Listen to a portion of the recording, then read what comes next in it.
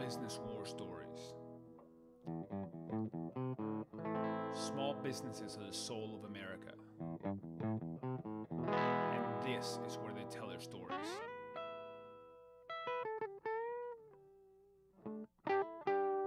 I am your host, Pablo Fuentes. Hey, lovers of small business and good stories in general. Welcome to episode 70 of Small Business War Stories. And today on the show, we have a really cool show. It's a milestone show because we had three guests on the show. And it was a family business in Santa Fe, New Mexico called Santa Fe Stoneworks. They're a really cool business. So we had Bill, Miles, and Anna Wirtel, and they are a family business that makes that crafts these amazing knives with these beautiful handles of all different sorts. My favorite one they had was this one that had a fossilized mammoth tusk handle. This absolutely gorgeous craftsmanship. And they talk a lot about really cool, interesting things like what it's like to start a business in Santa Fe, the idea of apprenticeship. So they had a great somebody who came in through the ranks as an intern from their first in high school. And what it means to make things here in the U.S. versus abroad. We got into a lot of different things, and also what the dynamics are of having a family business. So this is a good one. This is a part of the Soul of America tour, and I was going around the country driving with my puppy Marty Waggers. We stopped in Santa Fe, and as such, it is brought to you by FreshBooks. FreshBooks is a small business software that helps you with your finances. So it helps you with invoicing, payments, deposits, and helps you understand your business. So it's really helpful to do that because then you can spend all your time actually running your business and not worrying about the accounting on the back end. I mean, you still have to pay attention to it and file your numbers and all that, but at least you know they're right because you're using FreshBooks. And they calculated that the amount of time you spend is about 2 working days per month that you would be doing all this boring numbers work instead of focusing on your business. So you should check them out. Go to freshbooks.com/war stories and enter Small Business War Stories in the How Did You Hear About Us section. That helps them, it helps us, it helps you. Everybody wins. And this, like every podcast, is brought to you by Proven.com. Proven.com is a company I founded, and it is a small business hiring tool that helps you with all of your needs to organize your hiring. And it's very useful. We have thousands of customers that use it. Check it out at proven.com. And we also have a great resource, a blog.proven.com. If you're a small business, you should go check it out because we have lots of different tips on how to run your business, how to hire, what software to use, all kinds of different topics that I think will be interesting to you. Now, if you have ideas of things we can cover on this podcast and things we can cover on the blog, email us. Please do email us directly. Now, if you email us, make it thoughtful and give us a good idea. We do get a lot of emails from people who are obviously mass emailing every single podcast I've ever heard of. So those we're not that interested in. But if you actually listen to the show and have ideas, we definitely will get back to you and want to implement your feedback. So do get back to us, podcast@proven.com. Without further ado, let's get into today's episode with Santa Fe Stoneworks in Santa Fe, New Mexico. And we are live here in beautiful Santa Fe, New Mexico. And this morning, I have the honor to sit here with Bill, Anna, and Miles Wirtel of Santa Fe Stoneworks. Welcome to the show. Thank you. Yeah, this is the biggest show we've ever done with 4 people total on the show. So right. You guys are, this is a milestone for Small Business War Stories. All right. Wonderful. So you guys have an iconic presence here in Santa Fe. I mean, I'd already heard about you guys from Aaron at Tres Cuervos Leatherworks, and seen some of your works. You have some beautiful knife works and other things here in the shop.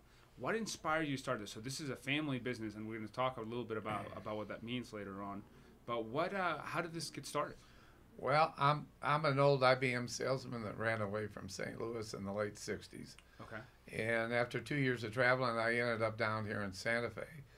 Thought I died and gone to heaven. Nobody really knew about Santa Fe in the early 70s.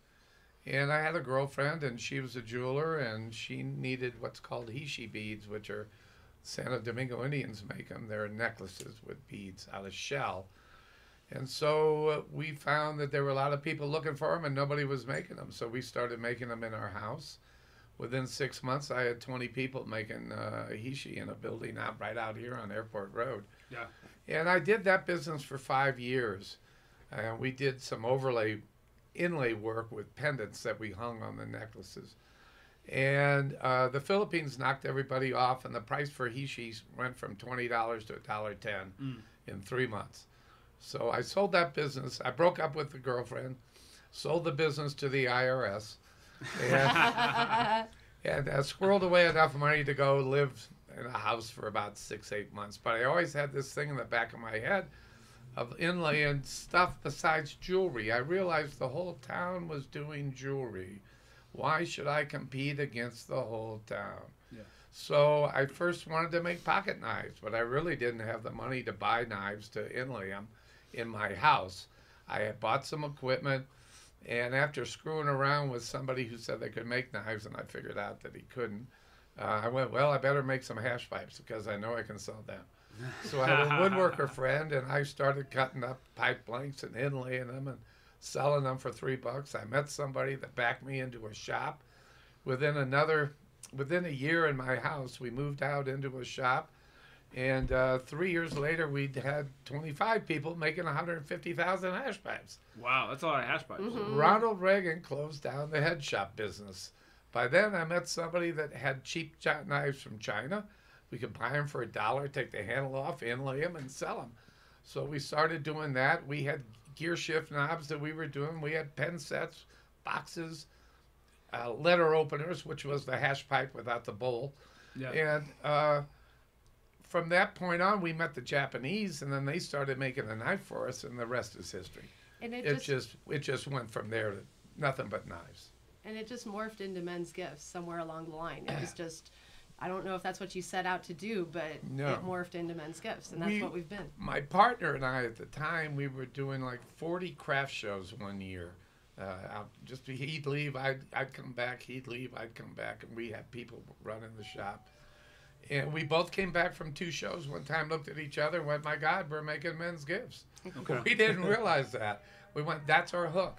We're selling knives to women who buy men's gifts. And they don't normally buy knives. So we were creating a whole different market. And that's what got the cutlery industry interested in us. Okay. Meanwhile, my kids were growing up, and they fought coming in here. They'd come in here and work for a little bit, then leave, and then come in and work. Anna moved to San Diego for 2 years. I know. I didn't work for you before I moved to San Diego. I started working for you when I moved back from San Diego. When she moved back, I guess, temporarily. But I didn't want to. It was the last thing I wanted to do at the time. You didn't want to be in the family I didn't want to work with my dad. I didn't want to work here. I was studying water treatment and trying to take some classes. And Bill had just lost his shipper. And I had some shipping experience from a previous job. And so he was like, please, I need somebody. And I said, well, you let me go to my classes. And it was the only job that would be flexible enough to let me do these courses. Thanks, Dad. But within 6 months, I completely gave up water. I knew this was everything that I was supposed to do, that I'd been looking for my whole life, trying to figure out what avenue was right for me. And I did think about leaving, and I interviewed somebody to replace me. And afterwards, I literally went into the bathroom and cried. And that's when I knew I shouldn't go anywhere. This is what I was supposed to do. That's awesome. Then Miles came into the business a little later. Yeah, I think my reasons were a little bit different. It was really to keep me out of trouble. Okay. As I entered the business when I was 15 for a summer job. I worked here for a good solid 3 months and figured that this was hard work and I wanted to get out of it. Found a jeweler that paid me double or if not triple more than what my father would pay me. Yeah, well, you start him at the bottom. We started at the very bottom. At the bottom, like everybody else. And I was able to get an idea of the jewelry industry. I did a lot of stamp work for Concho Belts with a known jeweler in downtown Santa Fe who would sell on the plaza. Cool. And then we transitioned into the restaurant industry as it was much better pay than anything else and better hours. And after graduation of high school, I had a major shoulder surgery. I had an accident when I was in my teens with a motorcycle. Figure that. And it kind of displaced me, and I didn't know what to do in life. And so I was at a semester at college, and after the surgery was midway, I wasn't able to return, and decided to give the Stoneworks another shot. Definitely there were many trying years, as I believe when Anna and I entered the Stoneworks, that Stoneworks hit its peak in the 90s. As in the 90s, that's when the American handmade craft movement was quite large. Okay. And it was very involved, something new. There was a lot of people out there making great quality goods. In the early 2000s, transition of the shop from a lot of old vets transitioned out and was mostly a newer crew. As you know, in each department that I've been in within our rock cutting, assembly, grinding, and finishing department, it pretty much started from bare bones basic. There wasn't a lot to learn from the previous employees, as they weren't there. Yeah. So you know, from my experience, the first 10 years was kind of reestablishing, rebuilding, starting over. And I think a lot of that was because we were affiliated with an American cutlery company named Camillus. And they're the ones who bought into Bill's vision and supported us, and where we were 100% American-made goods. And they really taught us And knives. they taught us how to produce before. knives. So you guys make the knife soup to nuts here, or do you No, buy it? Okay, we buy the knife. We call it a skeleton. It's just assembled. And then we do all the finish work. Okay. I mean, to make the knives, you got to have foundries and things like that. And that's not what we're really jewelers working on pocket knives. Right. And so that's what you saw the folks too. We were talking before we started about, you know, these guys Benchmade in Oregon City. Well, we do private label work for Case Cutlery is our biggest customer. Yeah. Boker, Browning. We've done work with Benchmade. Benchmade, we did their 110th anniversary Harley Davidson knife. Oh yeah. Out of Mammoth Tooth and Jet. I think all said and done, they did about 110 pieces, and those knives were selling for about $1,800 a piece, only at Harley Davidson dealerships. Wow. And they sold out within 2 hours of their Harley Davidson shop. I want to add one thing about Miles and Anna. At one point, they came to me and said, "Dad, we went to a SCORE meeting last night." SCORE is the Senior Corps of Retired Engineers and retired executives. And we had about 6 or 7 of them that were retired here in Santa Fe, running programs for people who want to get into business. The kids went to a meeting and talked to them about the transition of the company from me to them. And the first thing they said was everything that they said I'd already told them. So it validated what I had said in the past. I started to get respect. I'll be damned. How long did that take, Dad? A long time. Yeah. If I still have it, I don't know. Still working on it.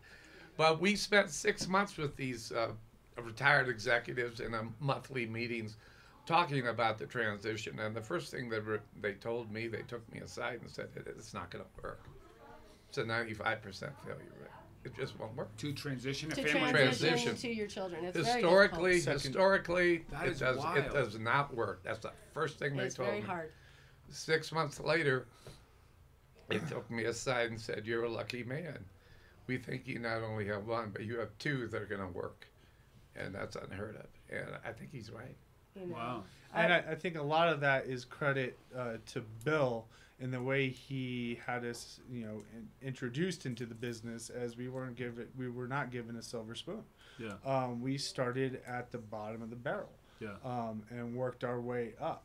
And I think from the transition of when Anna and I started to where we are now is evidence of pure and simple hard work and resilience of continually to fall and fail and dust yourself and get back up and try it again with a new approach. What were you going to share? You had something. I was just going to say, you know, SCORE is a beautiful program. It's nationwide. Any small business can go. It's free counseling. And, you know, it really, the they'll work with lawyers. They'll get, retired lawyers to work with you on legalities of starting your business or problems you're having, accountants. And, they really... It's a really good small business resource that I don't think is known. I should really get in touch with them. You should. It's free. It's all and free. It's free. Yeah. It's free business counseling. Yeah, but it's something that, as our audience is a lot of small business folks, so it's something that I think could be really valuable. That's why I wanted to say something about that, because it was tremendously helpful to get the ball rolling and make us think about things in a different light, or what we needed to do to go forward. It got me thinking about, gee, they might really take over. That's great. Which they've done now. They pretty much have. I'm 74 years old. In the last 7 or 8 years, I've cut back, and now I like to say I come in late and leave early. You're chairman emeritus. Chairman emeritus. We try to get him to stay home on Wednesdays, and he won't. He just can't. He's just, he's been doing this for so long. He's gotten up every morning for 39 years and come into this to this business. Yeah. And checked everything and gotten it rolling, and which if you're anything like me, when you were a kid, you took for granted, and now you're like, wow. Yes. No, definitely. Yeah, I don't do anymore. They're the ones. Miles is the one that really comes in early. Anna has 3 children. The oldest are a pair of 4-year-old twins. Wow! Congratulations. Boys. So and a little girl that's cute as could be. So she's got her hands full till about 8:30 or 9 herself, getting them off to daycare. But and then I saunter in later on, and I try to get out of here by 3:30. Okay. So let's dig into this whole family business a little bit more. It's something that we haven't really gotten deep into the show in the 70 shows that we've taped. What are some of the pros and cons? I mean, there must be things that are great about it and things that are challenging about it. The hardest thing is when you disagree fiercely. And, it's just like when you fight with your sibling or you fight with your parents. High emotions. Always high emotions. The best part is, the love is always there, and we're always going to find a solution. There's absolutely nothing that will stop us from finding a solution. And even when we get into a huge disagreement and think polarly opposite ways, we walk away from it, come back and meet in the middle. And that's not always true in business where you don't have that family. A lot of companies have trouble with financial securities, meaning the money that passes through and making sure it stays in the company and not your accountant's pocket. Yeah. And I've always put family in charge of finances. You can trust them. At the end of the day, you can trust your family. And you can disagree and be mad and scream at each other, which we've done plenty of. But at the end, everybody loves everybody, and we're there for the good of the business, not just for yourself. And our family business takes on a different meaning because I truly believe that all of us, every person that works in this building with us is part of the Stoneworks family. This isn't about Bill, Miles, and I. How many employees do you have? 14. 14. Okay. 14. We got 2 of them who've been here for 25 plus years. Another set that have been here for 12 years, 9 years, 8 years, 6 years, 5 years. The newest employee is a year. Sean's 9 months. 9 months. 9 months, and he was added on to the crew. We did not. He wasn't replacing. He wasn't replacing anybody. He was an increase. So it is a family-oriented business throughout the entire shop. Is the way that we believe, because the Stoneworks wouldn't be the Stoneworks if it wasn't for the family of Stoneworks, which goes beyond the last name Wirtel, and it goes to everyone that puts their best foot forward day in and day out to create a unique, one-of-a-kind, exceptional product that can be purchased through all categories of income. From a $40 knife to a $90 knife to $180 knife to $500 So I'm terrified to ask, but the one that Aaron has, it's an amazing Damascus steel blade with how much is that one? That one I think was $310. Oh Jesus. $310. Yeah, that was a Damascus Kershaw with Alabama Damascus and fossilized woolly mammoth ivory. Yeah. Inlay. It's an exceptional knife. Amazing knife. Exceptional knife. So let's talk about let's segue a little bit into the product. So the product, you said you buy different knives from different people, remove the handles, and then you guys do a lot of the finish work on that, right? Well, in essence, we have a product line that we bring in under our own label, Santa Fe Stoneworks, and we work in conjunction with a Japanese manufacturer. Okay, so they basically white label for you. So exactly, right. yeah. They're the ones who are producing the skeletons for us. Yeah. But when we do receive the skeletons, everything is pretty much in the rough shape. So when we receive the knives, we go through our quality control process in our prep division to make sure everything's up to standards before we apply our handle treatments to it. And then once we apply our handle treatments to it is when our shop turns into a hybrid lapidary jewelry inlay shop into a knife making shop.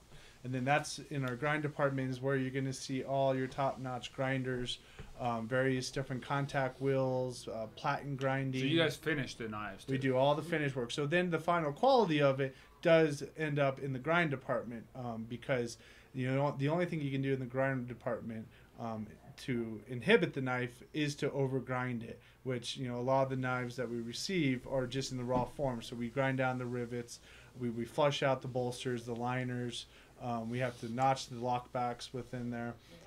So the function of the knife depends on how good your finish works. Of course, because you can overground your skeleton. You take a knife, which is a working mechanism, is actually a very highly engineered product, and glue a bunch of rock and stone on it and put it through grinders and buffers, you can screw it up really quick. And we have many a time. Exactly. When we first got hooked up in the 80s with Camilla's Cutlery Company, they came in here and took a look at us and just went, holy cow, look what they're doing. Wow. And they said, you guys need to get the right equipment down here, and they helped us provide that. They brought people in that taught us how to deal with the knives so that we don't ruin it. Finishing a good knife is actually a very difficult thing to do. Their knife engineer visited so much he married my shipping clerk. Wow. To this day. Story. Yeah. And he now works with the A.G. Russell Catalog, which is a great big knife company in Arkansas. He's their right-hand man to the owner.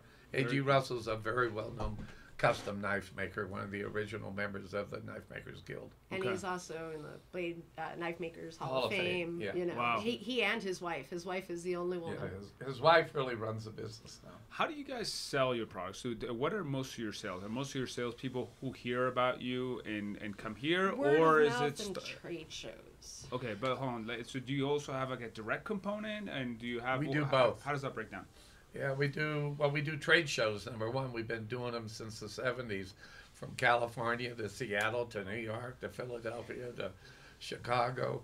All the big major wholesale trade shows in the handmade section of the shows. Normally, we also work the SHOT Show, which is the big gun and knife show in Las Vegas once a year. Cool. And then we do retail craft shows. My wife and I, when we started to retire, bought an RV and we started working craft shows. And we did that for 8 years. Last year and a half ago, we sold it because it became too much like work. And we decided we better just slow down. Okay. So, but because of that, we created a lot of retail business. Okay. We have a very big website that's very active, and we do a lot of business on our website, which is retail. People can order your products directly. Yeah. Correct. Got it. We, we kind of break all small business rules. You're either supposed to wholesale or retail. You're not supposed to try to compete with yourself in that sense. And we do everything. Yeah, many people I've been talking to do both things, and it seems like more and more people are able to balance that. Yes. As well as do work where we don't get any credit. Yeah. Case Cutlery will do 5,000 knives a year. We've been doing that since 2001,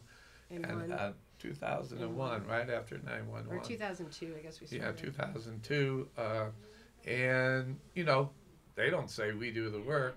They send us the knives. We do the inlay work, send it back to them.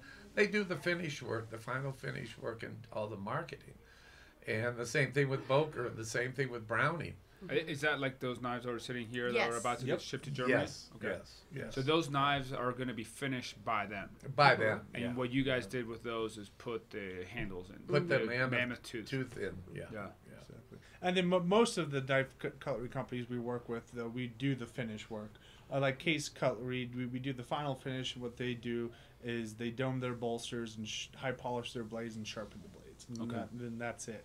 Within that, with Browning, we do 100% completion with them in conjunction with a cutlery company out of Italy who makes the knife. So there's basically it's like a dual white label where you guys are doing the finish. The actual initial knife comes from Italy and it gets branded Brown and sold by Brown. Exactly. Yeah. So it's amazing to see how far that knife travels because we know all suppliers and we know the best retail customer who sells those items and just the chain effect how I had to get there. It is quite amazing. And I think one of the best things that Anna and I have done and look to do is bringing in our own branded knives that we believe are at the highest quality as some of the names you hear about as Benchmade, Spyderco, so on and so forth, using our ability and Bill's networking that he's created over 39 years of being in the industry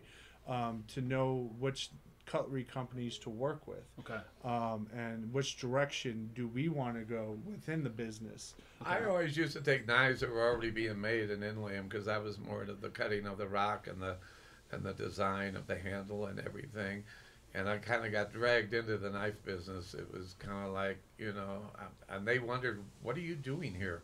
You're making knives that are just too damn pretty. We wouldn't use that, but eventually they changed their mind. Now my children are actually designing knives, and that's a big step. I'm very proud of the fact of what they've done. We have 2 models out. We're working on a 3rd model. So you guys design them and then you having them made by a different small company in Japan. Making them for us through our specs. And then redesigning them. Most of the 2 models we make are titanium bodied knives, and they're button locked. So I have one in my hand right here. This is beautiful. And tell me a little bit more about this handle. What is this handle? I'll let Miles do that. So that one is a solid titanium frame. It's machined out of one billet piece of titanium. The handle material is going to be fossilized mammoth tooth. The blade steel is going to be VG10 steel, which is kind of a high-end factory standard steel that Spyderco has made quite popular over the years. It's been their #1 go-to steel, and proven still with that. The design is kind of a minimalist design. It's beautiful. In my mind, the category that knife falls into would be a gentleman's carry knife. Either anything from jeans to slacks to shorts.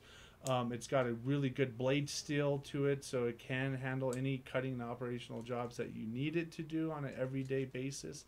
And the fact that it weighs 2.3 ounces. A lot of knives now in the industry are these huge clunky knives that are solid titanium with every little bell and whistle you could think of, and when you put it in your pocket, it weighs down your pocket. It's the only thing you can put in. You'd almost be better hitting somebody over the head with it. And in my eyes, aesthetically, the form and functions of that knife hit every note I think that Ann and I have been looking for. And then just the quality of it is exceptional. The manufacturer we work very closely with believed in our vision. Yes, he did. He believed in us very early on, and he approached us, and we didn't have the money to work with him at the time. And when we did have the money, he jumped. He jumped up, and he's helped us tremendously with our designs as well. This is beautiful, and also it's interesting. The what do you call this? The spine of the knife. The spine of the blade. It's a really interesting. It's not something I've seen the way you do this. They kind of rounded it. It kind of lends a little bit of that like sleek, like elegant design. Exactly, and that's where we like to.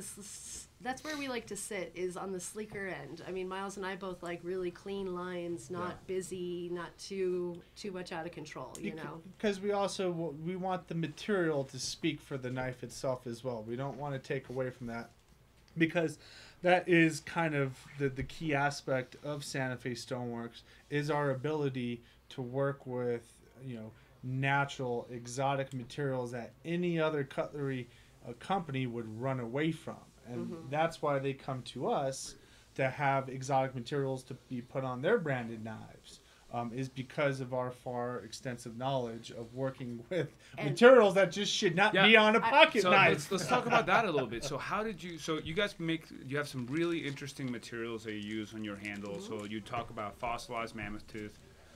There are other really fascinating materials that you use. Like, can you maybe give me a list of the most popular ones you use, and how do you even find that? Let me put you a little background. After I've been doing jewelry for a while, my father had passed away, and I knew my grandfather was a stone cutter, but I didn't really put it together. One of the last times I saw my mother, she told me, she said, "Well, you're doing you found your roots." I said, "What do you mean?" She said, "Well, you were, my grandfather was a stone cutter in the early 1900s, worked on the Budweiser building in St. Louis, and the Capitol in Jefferson City, Missouri, lived in a tent to send his 5 children to college because he knew that handwork was out." So my dad was a chemical engineer. All his other siblings were engineers or teachers. And when I was educated, I was basically educated to be an IBM salesman, which I was. Mm-hmm. I was a good one too, but it wasn't what I really wanted to do. I wasn't happy there.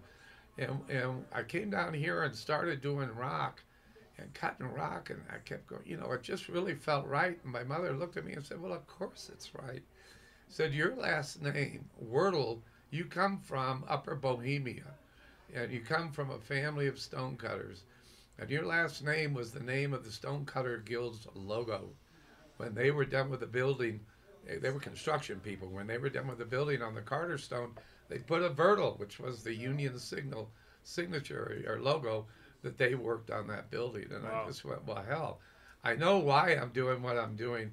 I can put that confusion away. Now I just want to do it as best I can. Just push forward. But I think, the materials Bill started with were typical jewelry materials from the Hishi beads: turquoise, malachite, lapis, azurite, mother of pearl, jet, things like that.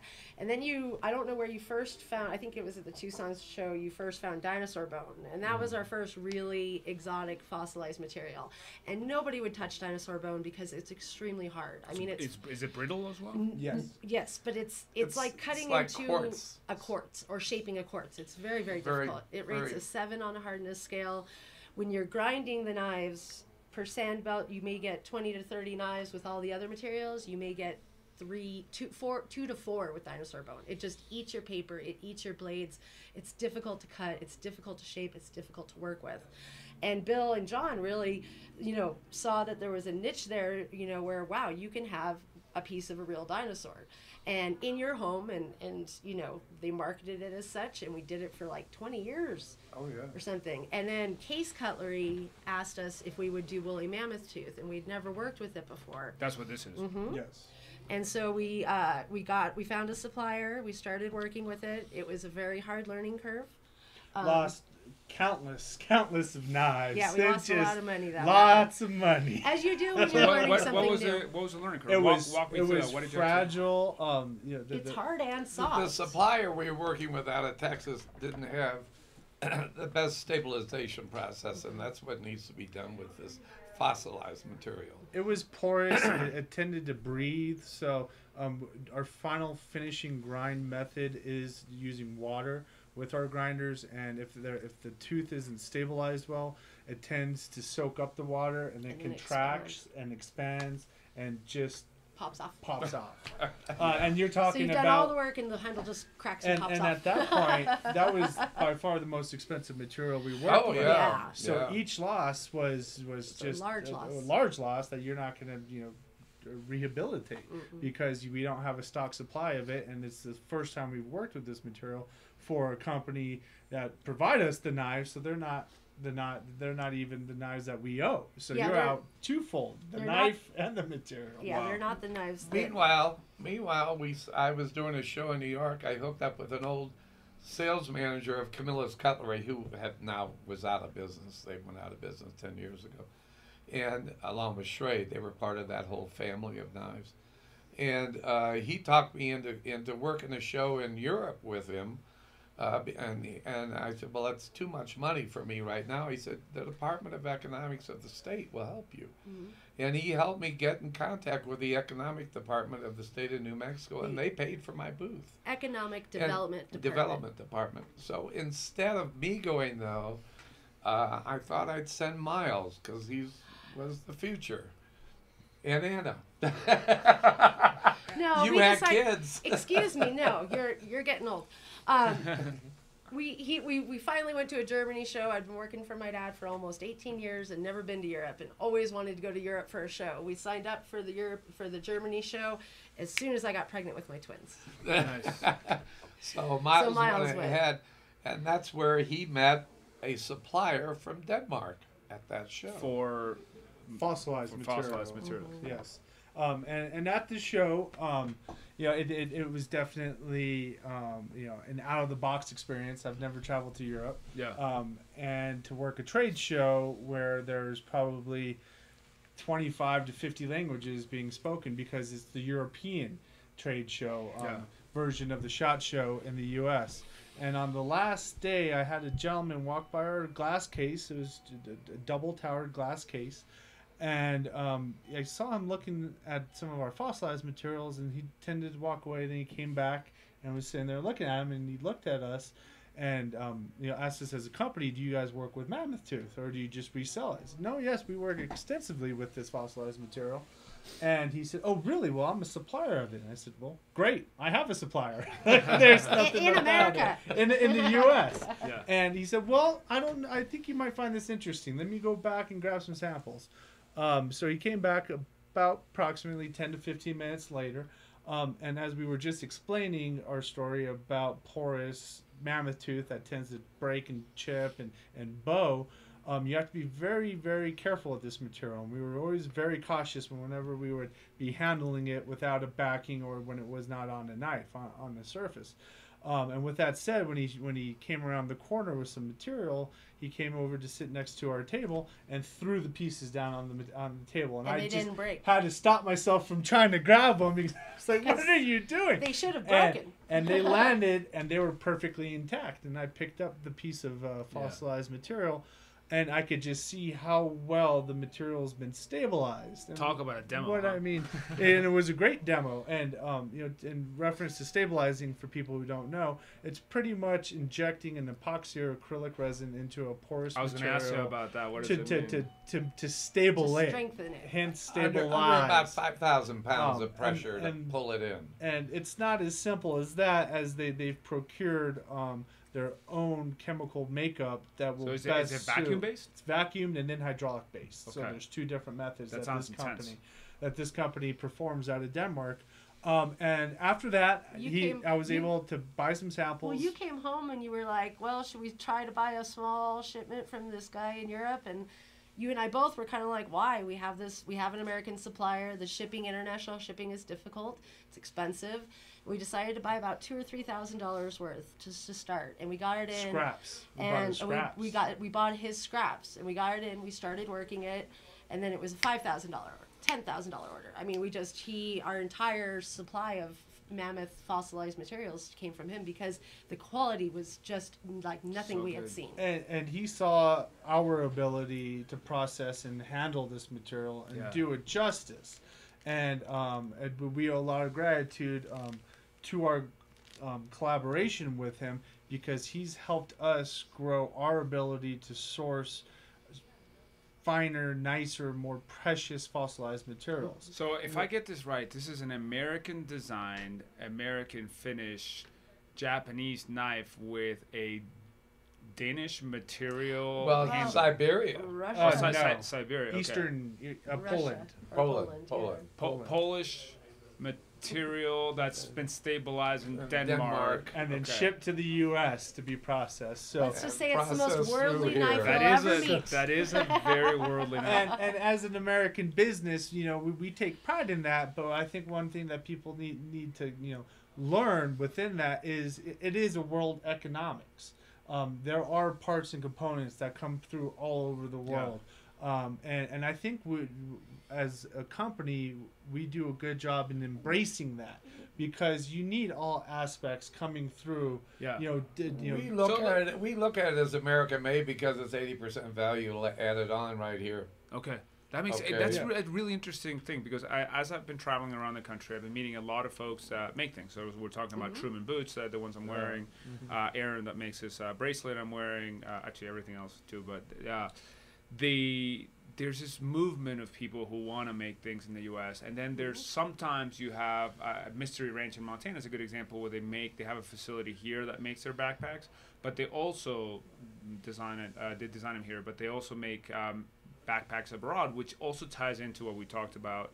The backpacks they make abroad are the ones they use in their distribution network, because then they can give enough margin for their stockists, where selling directly. Sure.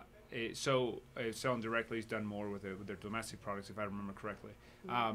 How do you guys, it seems like you guys are kind of marrying all this, and it's interesting what you said about 80% of the value is added here, so you're employing people, you're a part of this community, exactly, but you're pulling in from the world and pushing out to the world. I presume that these knives get sold Number one, mother of pearl does not come from the United States, so I had to begin with go to the Philippines to get it, because that's where it comes from. Yeah. And a lot of malachite comes from the Congo. Yeah. It doesn't come from the United States. Lapis from Afghanistan. Or Chile. This one's Chilean lapis, or right? Chile. I grew up in Chile, so or Afghanistan. But well, I bought this one in Chile, so I'm hoping that I'm sure it is. Yeah. You know, but so I couldn't help it, but be worldwide on the materials we were working with. Yeah.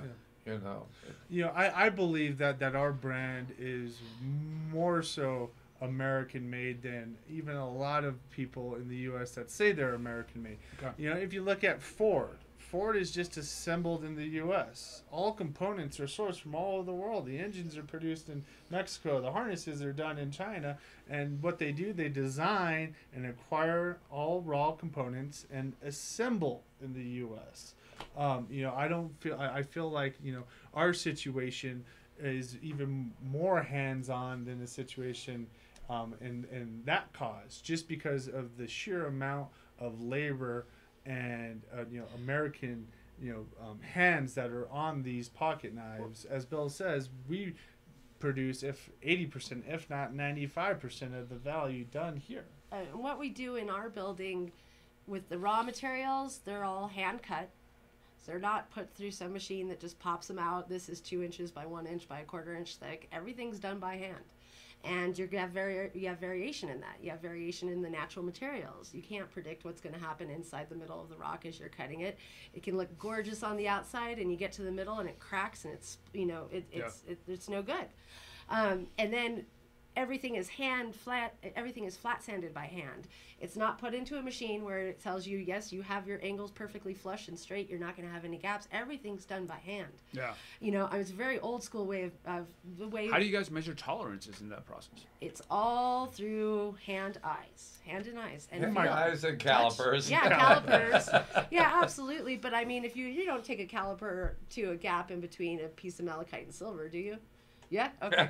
Well, you're getting crazy on me, but so it's all handmade, and all those variations.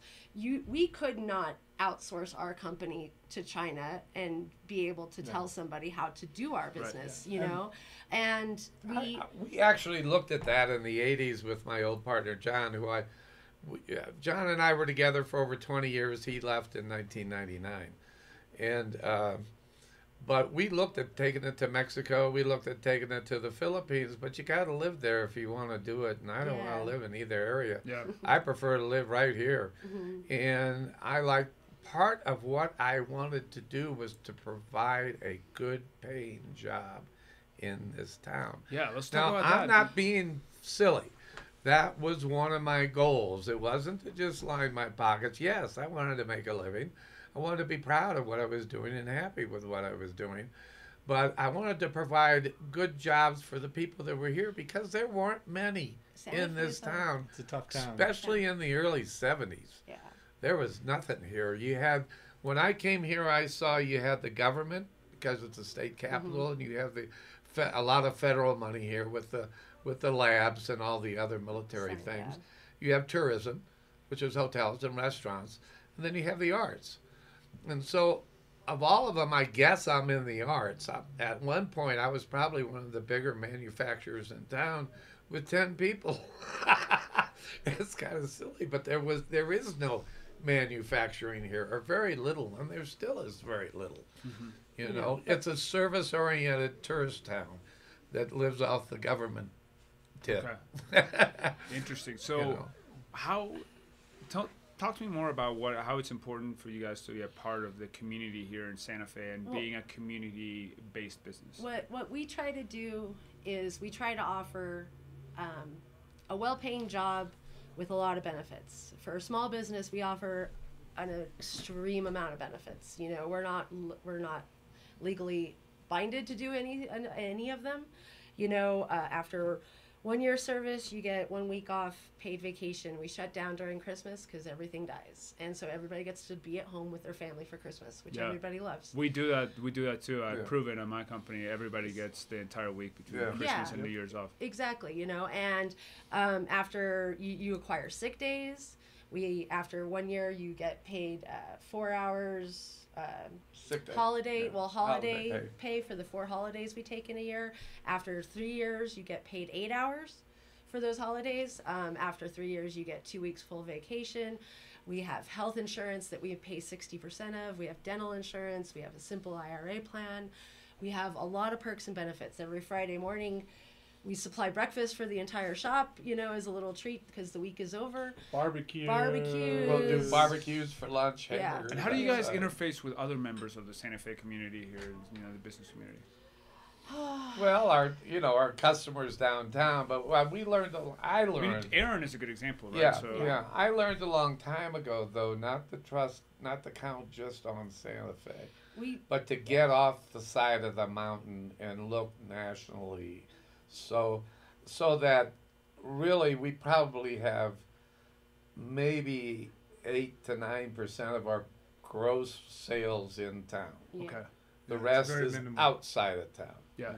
And you ship internationally as well. And we ship internationally. And one of the benefits of being a local in Santa Fe or visiting our fine city is we do have a small gallery open that is connected to our studio, where we have an outlet for our seconds or discontinued items that we sell for half off to the public. So that that's where you get a lot of neat grabs. Plus, we support any charity knows that I'm a softie. They can hit me up for any donation for a silent auction or any of this. We do quite a bit of that with any schools and any charities. And we also, our head grinder right now, he was 15. And for school, he needed to do an internship in a career field he was interested in, and he wanted to work on knives.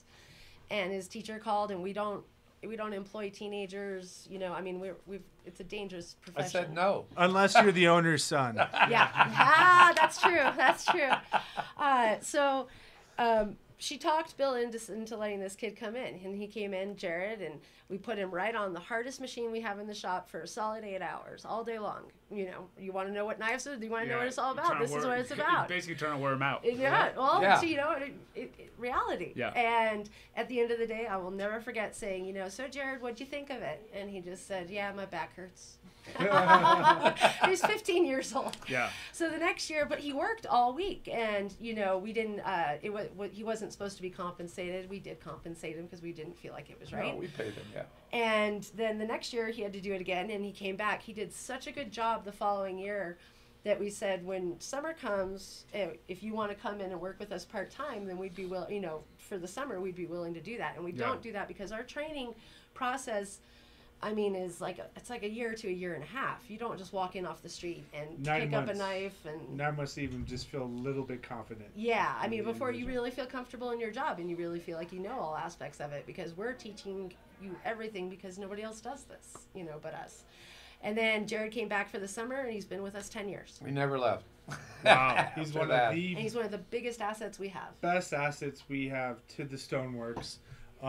The level that he's improved his position and the overall quality of our product is literally mind blowing. Yeah. Did he do the work on this knife right here? Yes, he did. He spearheaded pretty much the whole production process of the grinding and the finishing of that knife.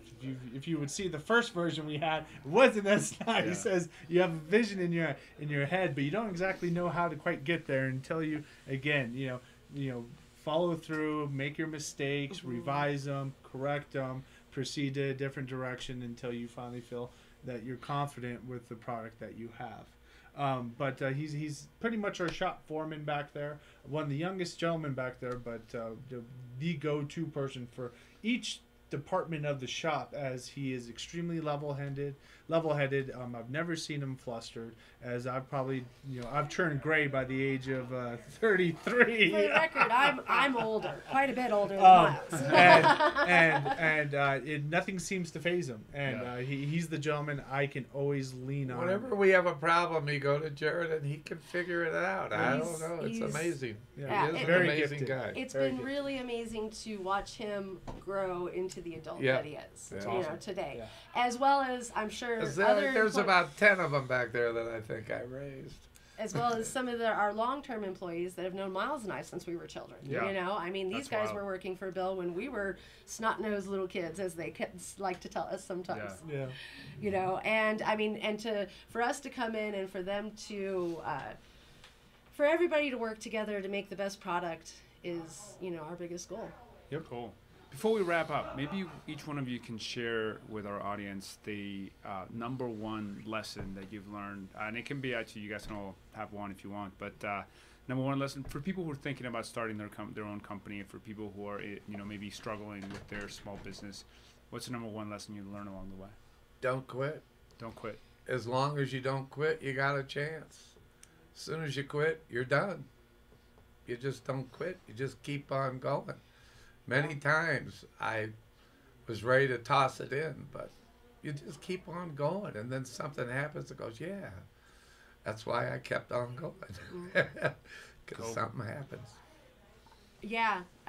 Don't give up when you fail. Okay. You're gonna fail. Period. Everybody's gonna fail. You're gonna fail. Yeah.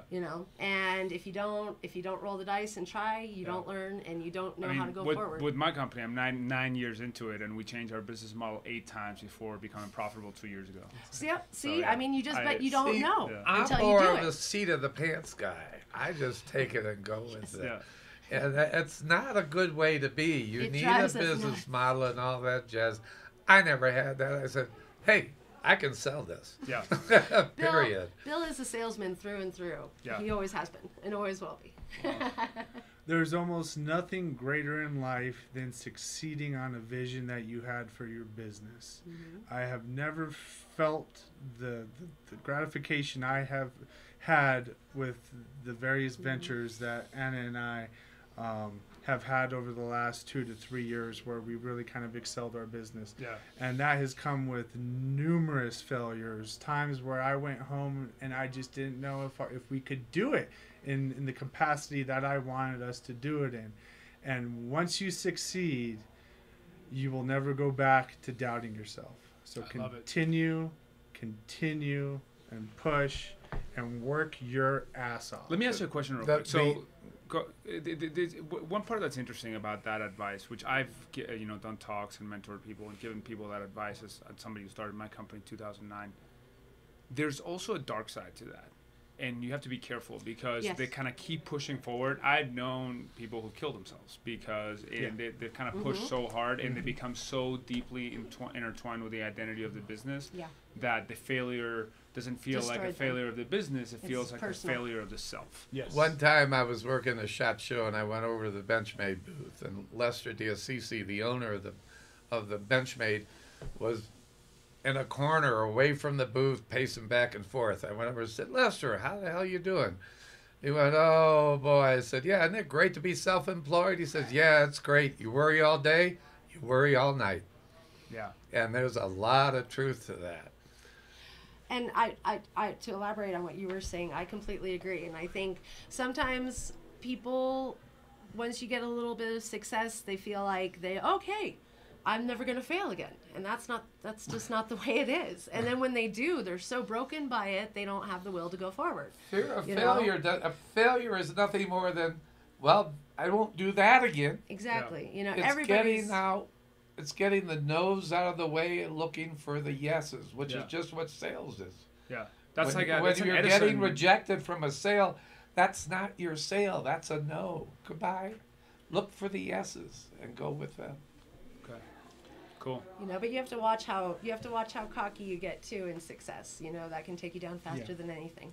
Yeah, you'll get smacked down immediately once that happens. Yeah, that's something that I tell myself and I tell other people. The moment that you think you have anything figured out, you're screwed. You're screwed. No, yeah, absolutely, and that's the best piece of small business advice. And the best advice that my wife tends to tell me over the past 4 to 5 years is work-life balance, work-life balance, work-life. And there may come to a point where you don't feel like you have it. But just continue to try to grow on that, because that's very important as well. Yeah, the business isn't your identity in life. No. It can help you create one or a vision for yourself, but don't let that overcome you.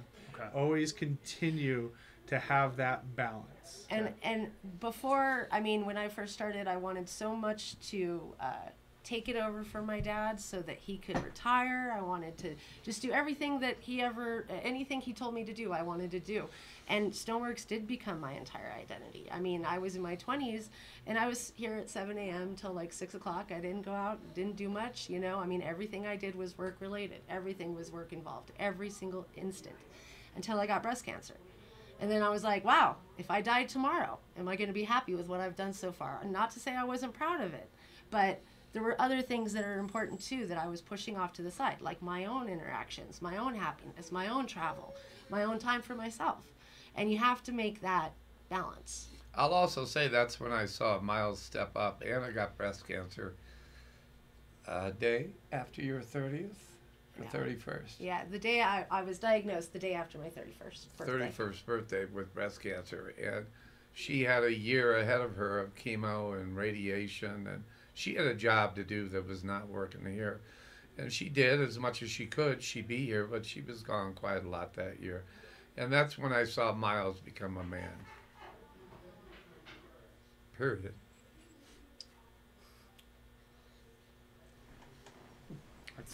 That's powerful, man. All right. He stepped up. He stepped up. You guys must be keeping some onions here. No, there was nothing. No, I had to turn my job over to Miles. You know, I was here every day. I wasn't here all day every day, but I was here every day, except chemo days. Yeah, and Miles jumped right in and never once made me feel bad about it. He took over everything, and he ran with it. He just, you know, I mean, it was all the responsibility that he needed here at the shop, and you know, that's life happens for a reason. Things happen for reasons. Love it. Even the hard things. All right. What a beautiful, touching, powerful, difficult thing to sign off on. Where can people find you and your business if people are interested in your beautiful products, your knives? So what's your address as here? Long as I'm alive right here. Yeah. There you go. Our address is 3790 Cerrillos Road, Santa Fe, New Mexico. Our phone number is 505-471-3953. Our website is www.santafestoneworks, all one word, .com. Yep. And we have a mail order catalog. If you're ever out and about at a retail show, look for us. If you're at a wholesale show, look for us. You just might be. And you guys have an Instagram account too? Yes, we do. Facebook and Instagram, and our Instagram is just starting to really take off. So we're a little late to the game, but you know, if you loved it, we'd love it if you would follow us, as we think we have a fantastic page and some very interesting product with a lot of cool. Brighten up your day. Yeah. Sounds good. Well, Bill, Anna, Miles, thank you so much for taking the time to sit down with me today. Thank you so much for sharing your stories and small business war stories. Yeah, it was great. Thank you. Thank you. Thank you. Thank you for listening to Small Business War Stories. If you enjoy the show, share it with a friend, or you can subscribe on iTunes, Stitcher, or on our blog at blog.proven.com. If you have an idea for us, we'd love to hear it. Please email us at podcast@proven.com. See you next time.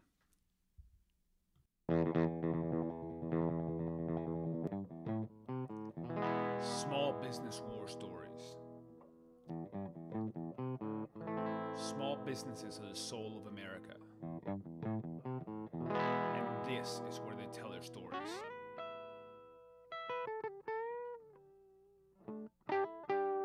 I am your host, Pablo Fuentes.